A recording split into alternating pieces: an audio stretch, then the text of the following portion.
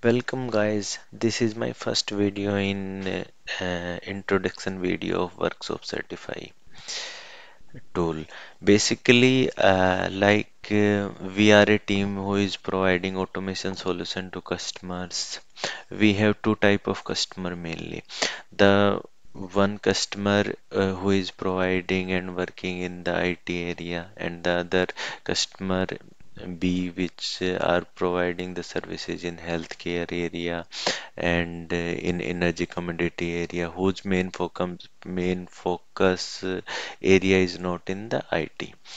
Basically, we have to provide the solution to both customers. Like first customer, which is working in the IT area, customer A.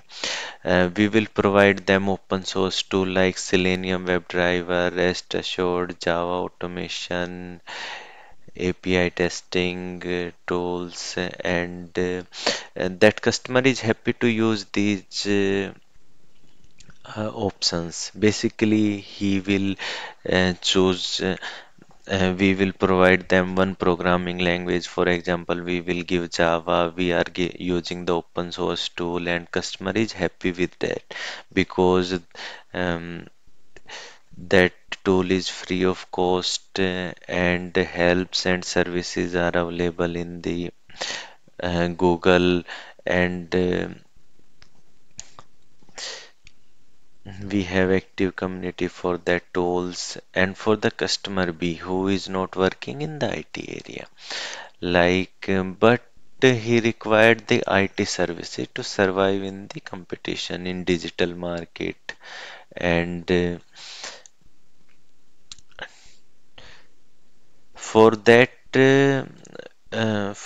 customer we will provide Worksoft certified tool for them because they require the automation tool which is low code or which is codeless. Basically, a Workshop Certify is a codeless automation testing tool. In these, we can do the testing of SAP application, Oracle application, Salesforce testing application.